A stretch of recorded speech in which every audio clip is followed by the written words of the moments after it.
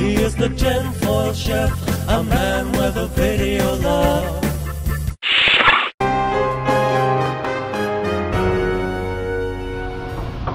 Hey y'all, how's it going?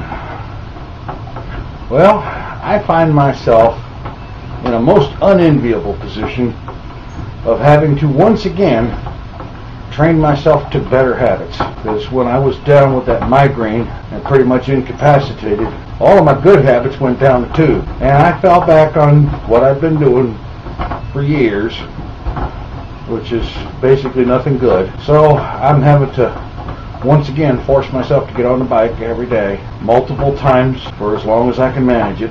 Fortunately, I have come up with something that's helping. One of the things about doing this time on the bike, pedaling away for half-hour shots or 20-minute shots or whatever, is that, frankly, it gets boring fast. You just sit there, I'm pedaling away, I'm pedaling away, you know, and that gets really boring after about, 5 seconds. But I have found something that's helping. Old classic TV.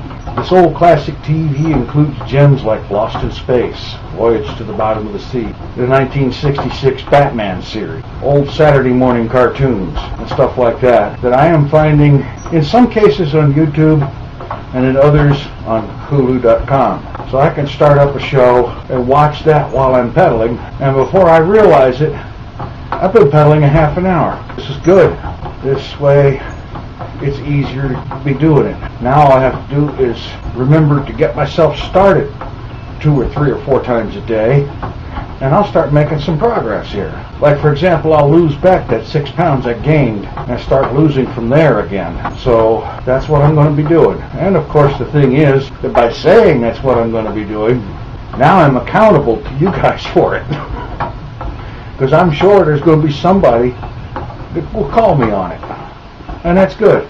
Alright, I got about another 15 minutes to go, and I'm not going to sit here and rattle for that long.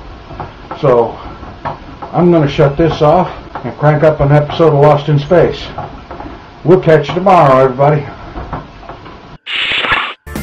He is the tinfoil chef, and the frog just doesn't give a shit. Hello all, it's Saturday, August the 7th. I'll say this for the boob, at least he's being honest about having fallen off the wagon, so to speak, and is doing something about getting back on track. In the meantime, I understand that the next Phat script is now complete, and that shooting will start tomorrow. Believe it or not, I'm actually anticipating it quite a bit. There is one new subscriber. IAmChadBurwick. Welcome and thank you very much for subscribing. Today's question of the day: what would you like to see me do a video about? The dirty word of the day: labial.